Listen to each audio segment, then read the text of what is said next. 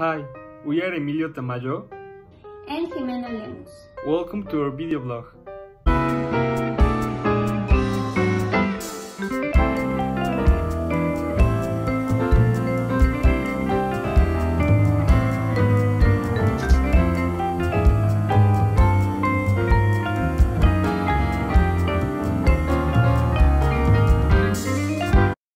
Today we will be answering the following question. Is there an absolute moral obligation to be honest?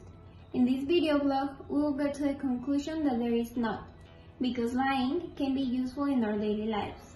However, stay till the end to find out how we got there.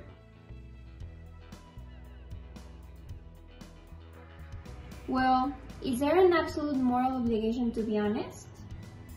The answer is no. There is not an absolute moral obligation to be honest, which means telling lies is not wrong. We can prove the previous statement by saying that lying is very useful. When we are really busy, when we need to avoid something, or simply when we don't want to hurt somebody else's feelings, lying is a very useful resource.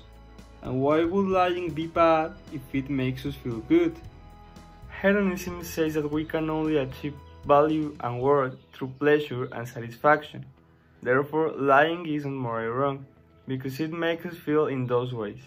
What do you have to say about this, Jimena? I will be refuting Emilio, because we, as humans, have a conscience and a moral compass because of the fact that we are humans.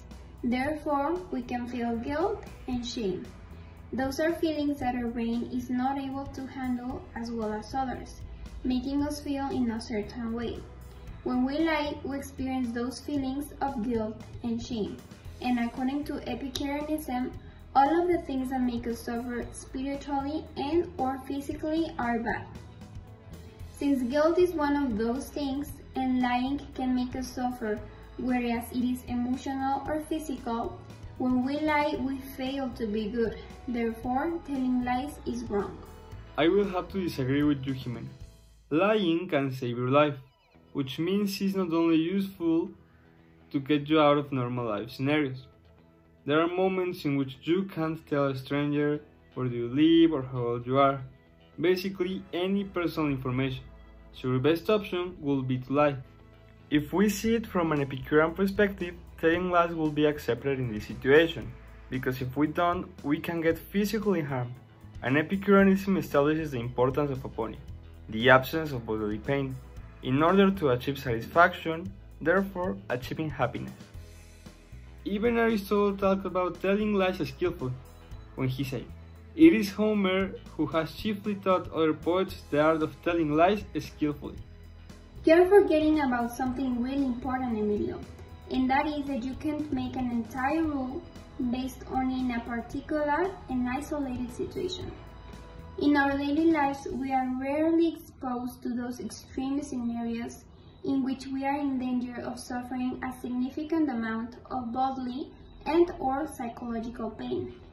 In fact, according to the World Health Organization, only 10.5% of all deaths in the world are caused by acts of violence, which means that a person only has one chance out of 10 of dying to violent reasons.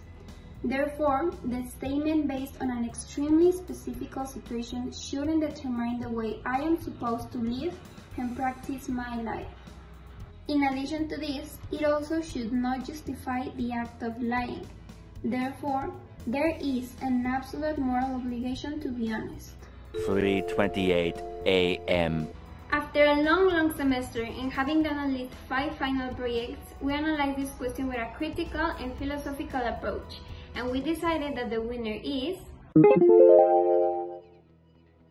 This actively demonstrates that there is not an absolute moral obligation to be honest, since lying can be very useful and helps us to achieve the main purpose of our lives according to Epicureanism and Hedonism, which is to achieve pleasure and satisfaction in order to have a happy and a good life. However, every action has a reaction, or in this case in particular, every decision has a consequence. Telling lies and telling the truth won't lead us to the same destiny through the same path. and we should face the consequence of the path we decide to choose. To sum up everything that has been stated before, the thesis was right. There is not an absolute moral obligation to be honest, because lying can be useful in our daily lives, whereas it is to avoid something or to be safe. However, even when we are not obligated to be honest, when we lie, we make a path that might have consequences. And when we tell the truth, we make another path with different consequences. So, even if there is not an absolute moral obligation to be honest, our decisions define a part of our lives.